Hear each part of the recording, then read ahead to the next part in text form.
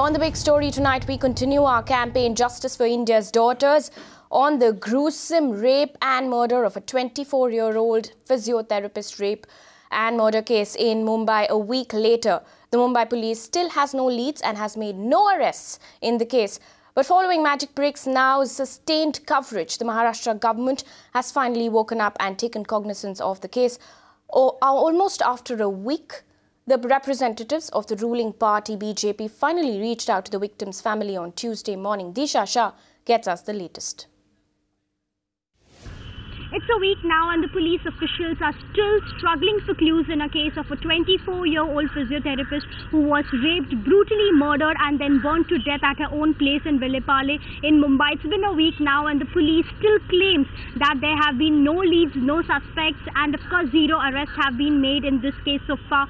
Even on Tuesday, police claim that there are in all 8 police departments who are working and closely monitoring this case, and they have investigated and questioned as many as 300 to 400 people, but still they have not been able to get that lead. Even on Monday, the police had examined the medical test on few of the suspects and they were given clean chit because nothing suspicious was found in those medical reports. So they say that absolutely now they are left with no leads and the investigation is on. In fact, on Tuesday, we also saw the government officials making presence here at the Vilepale police station, and also they met the victim's family after almost a week. Shaina NC and Niranjan Shetty, both the representatives from the government, from the BJP, they came here, they met with the police officials and the victim's family. And lastly, when we spoke to the victim's family, what they told us is that they have already registered a complaint here at the Vilepale police station as to how anybody can reveal their daughter's identity. So they have asked the police to investigate that matter as well. This is Disha Shah reporting here from Magicbricks Now. On the big story, we're joined in by social activist Brinda Adige, who's been a part of our campaign for justice from day one. Thank you so much for joining us here on Magicbricks Now. Tell us this now, it's been a week, there has been no arrests and no leads so far. What do you make of all of this? This just goes to show that even though there has been so much of coverage in the media, the family has filed a complaint and has sought for answers from the police. The system continues to make excuses. The system also gives lip service. There is a little bit of knee-jerk reactions from the politicians, but other than that, no action. Even day before yesterday we spoke saying that the commission, the Women Commission, has the mandate and the authority to take suo motu action against the print media or the other media that might have revealed the name as well as the photograph of the victim, and action can be taken, but doesn't look like any notice has been given. Why is it that this complacency, this apathy towards women, why is it like this towards the safety of women in our country and in Mumbai? Now, Ms. Adige, this is not a story of just one city. Over 4 years ago, we saw the Nirbhaya case happen. The case is still on. There has been no justice to the victim as yet. Do you think this case in the city of Mumbai is turning out to be another one of those cases? It seems to be turning out like that, because we are seeing, yesterday also when we asked, what systems have they put into place to see that if such a case occurs again, the culprits will be nabbed immediately. They would have enough data, they would have enough profiling to go and catch the culprit, go and investigate, book, but nothing, none of those things have been done. What has been kind of a lip service that has been given is the police are investigating, they did not get any leads, and even there the friends and family have been questioned in a manner that is derogatory, that has mean-mindedness, again putting women down, again talking about their dressing, where they were parting, their mobility, who went out, when they came, did she smoke, did her friends smoke. All of this just goes to show that the conventional patriarchal structure has not broken. There does not seem to be any dent made over there. They are not looking at it that it is the constitutional right of women to be treated with equality. But when a crime has happened, a crime has been committed, where is the system? What mechanisms are functioning? We are talking of ourselves to be digital India, but what has gone wrong? Is it just the perceptions? Is it just the attitude? Or is it the will not to function, not to give justice?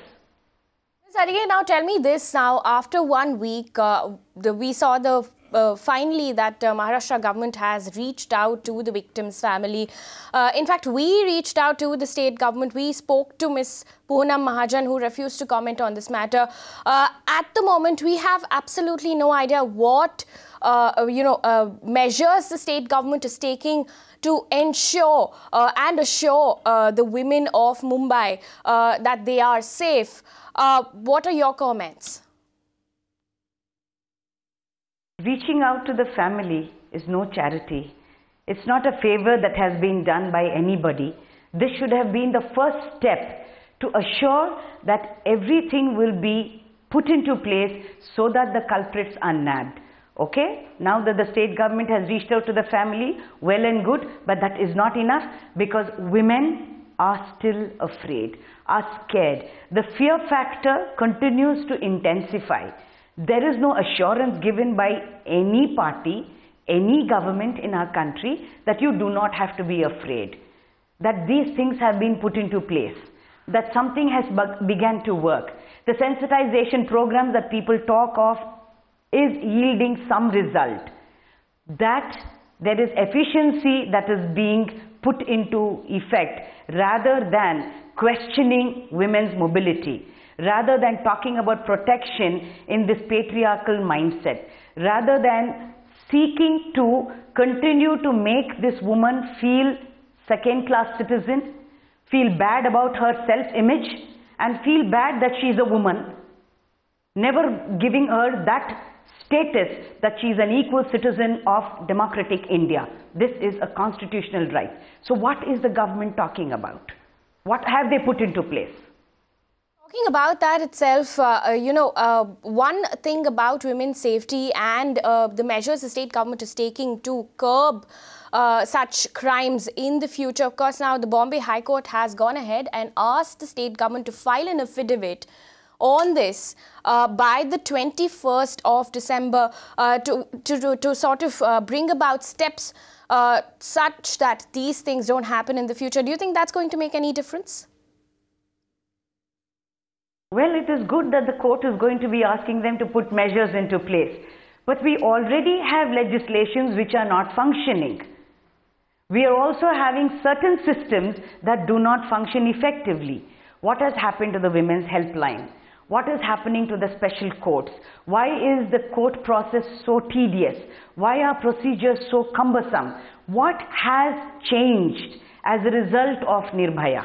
If that could be our pointer, if that could be the place that we want to ask questions from, because the entire nation challenged the government. We haven't changed too much since then. What safety measures have been brought in and how safe do women feel? It was on your channel that a lot of women spoke, a lot of young women spoke of eve teasing that is happening on the streets, that when they go to the police station, their complaints are not taken. In fact, they are looked at as somebody who must have provoked to be eve teased or to be assaulted. What changes have we brought? We have looked at a politician who sat on your TV and spoke in such a derogatory manner. He had nothing to talk about either respect or talking about women with dignity. He was just trying to get a one-man upmanship with the other party. Nothing has changed. There is a lot of these talks that are happening. What started functioning? That every woman, every child can feel safe. That is the question to the government. Ms. Adige, now we talk about safety measures, of course, and several panels. We saw the Dharmadhikari committee being set up in the past, but it's also about implementing these rules, isn't it? Exactly. The implementation sanctions that are there are also not effective. They are not efficient. You can't simply have a telephone line that is not attended to by somebody who is trained, who is professional, who does not have these perceptions and attitudes that demean women, that subjugate and oppress women further. None of this has changed. This continues, and a lot of the time the government of our country, the bureaucracy of our country treat the citizens as if a favor is being done. They forget that it is the citizens' taxes that pay for everything.